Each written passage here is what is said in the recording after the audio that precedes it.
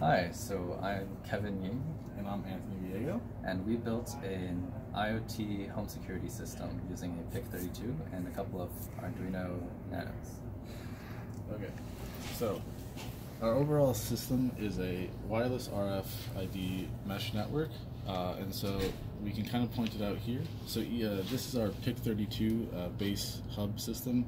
It talks over UART to this Arduino Uno. This Arduino Uno then sends out messages to the rest of the devices on our network, which consist of 3 different Arduino Nano setups along with their own radios for communication. Okay, what's this one? So this one is our door controlling node. So it controls this door servo, and then it can tell when it's closed with a magnetic read switch. Okay. Then this one has a Adafruit light sensor on it, lux sensor. Okay. And this one has a temperature sensor. So each of these is entirely independent. Any of them can be plugged or unplugged, and that will be reflected on the hub. Okay, right now it says they're all online. For a moment, one of them went weak. Yeah. So Okay. some of the packets do get dropped. It just means Okay, but that's okay right. because it's being repeated fairly often. Right? Yes. All right, so go to temperature measuring mode now. Okay. Alright, so currently it's approximately 70 degrees. If I blast this temperature sensor, you can see it's increasing pretty quickly. So on our screen now, you can see our current temp went up to 101 from 70 degrees. That's kind of brutal, and now it's coming back down again quickly, of course. Right. Okay. And now the next mode. Is our light mode. Okay. So currently we have a relatively low light level in here. Oops, sorry. Okay. About 44. Okay, hit it with some light. Sure. So now we've turned on a lamp, and it's several times brighter now. So it's up to 436 or so. Right. Okay. If I turn that back out.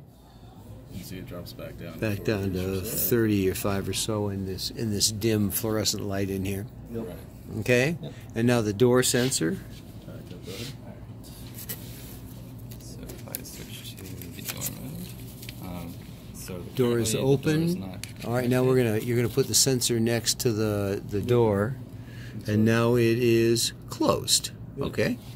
All right. So now there's a couple push buttons that sort of operate. Do you want me to open mode? I guess. Yeah. Just Yeah. do close. Good, closed. Okay. So now it's closing. So this motor will now spin in closed mode, hopefully, all the way until it will reach up with this again. So this would simulate like a door being closed to its full extent. Okay. So then it stops once it reaches it. Okay. So you could have done a little more elegant For the door. To the door. Yeah. mechanical system, but it gets the point across. Yeah. Right. Okay. So 4 nodes, wirelessly linked, Right. and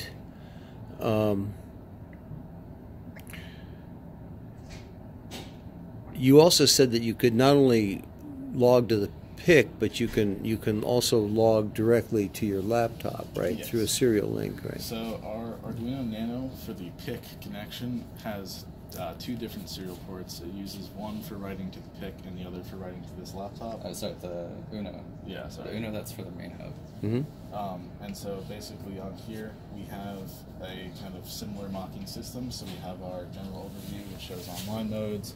We have a thing for light to show whether our lights are on or off. We have a temperature, and we also have a door status, open Okay. or closed. And yeah. Okay. Yeah. So that removes the need for the TFT. If you just wanted to have a Sure. If you wanted sort of a throw it in the corner kind of system Right. that goes off to the display, usual. yeah. Okay. All right. Thank you.